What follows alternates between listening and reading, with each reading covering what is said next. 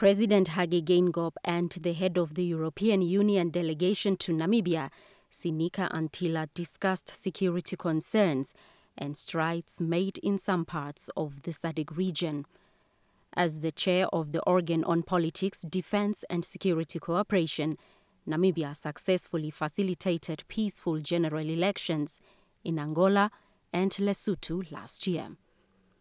However, the situations in the DRC, Mozambique and Eswatini remain matters of concern as endeavors to reinstate peace and stability in the three SADC member states continue to take center stage on the regional agenda.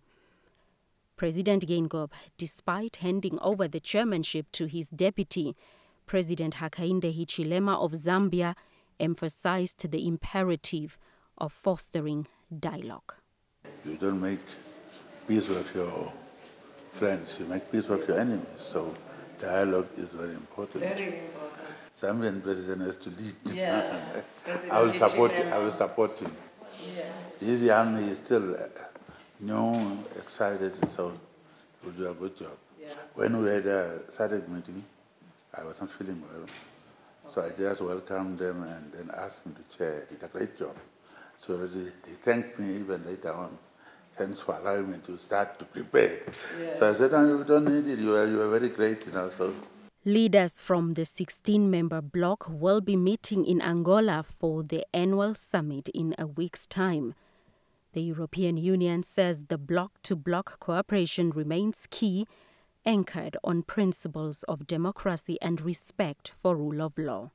Our cooperation is very intense. We have had good senior officers meeting. We are preparing for the ministerial meetings now and maybe in November. We are supporting heavily the SADC work and the work in the northern Mozambique. It's a big support from European Peace Facility and our regional programs. We have a training program.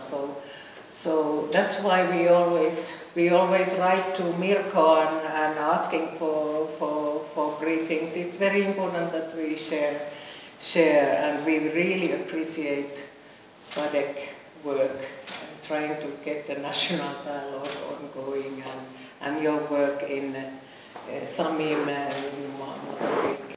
Ambassador Antila bid farewell to President Geingob as she takes up duties as Finland's head of mission to Ethiopia and to the African Union next month.